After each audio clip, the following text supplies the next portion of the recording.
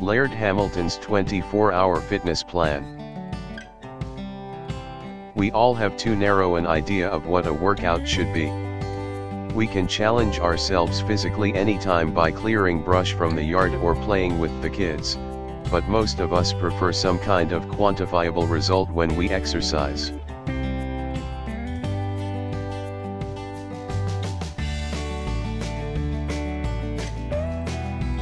Against the wall. You can always find a wall.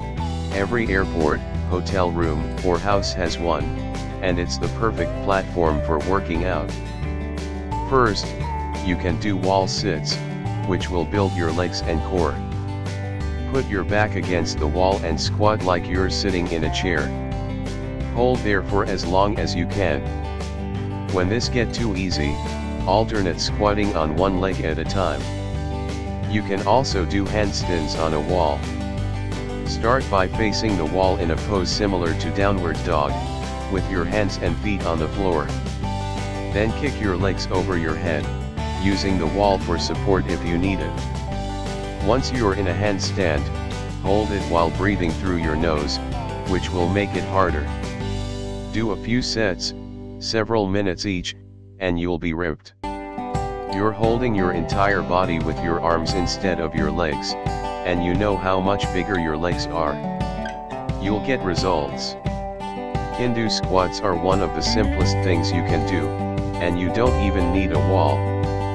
Begin by standing with your feet shoulder width apart and your arms straight out in front of you. Squat as low as you can while lowering arms to your sides. Ideally, you want to touch your butt to your heels, but don't go so far that it causes pain or considerable discomfort. Stand up again by pushing through your legs, bringing your arms back out in front of you. Do 100 of those continuously, and it's an instant cardio workout.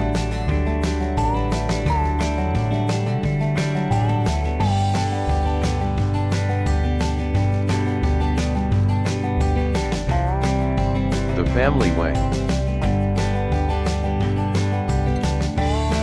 Having kids means you have less time to exercise, but running around with your children can be a great workout if you give yourself over to it. At the end of the day, I'm usually dragging and exhausted, but my kids will say, "Come on, Dad, let's jump on the trampoline, or shoot hoops or jump in the pool or wrestle."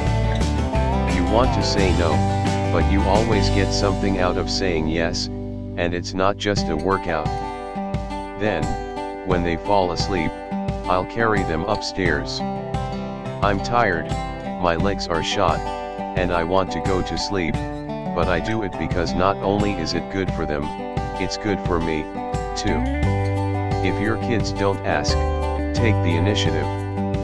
Ask them to go for long walks.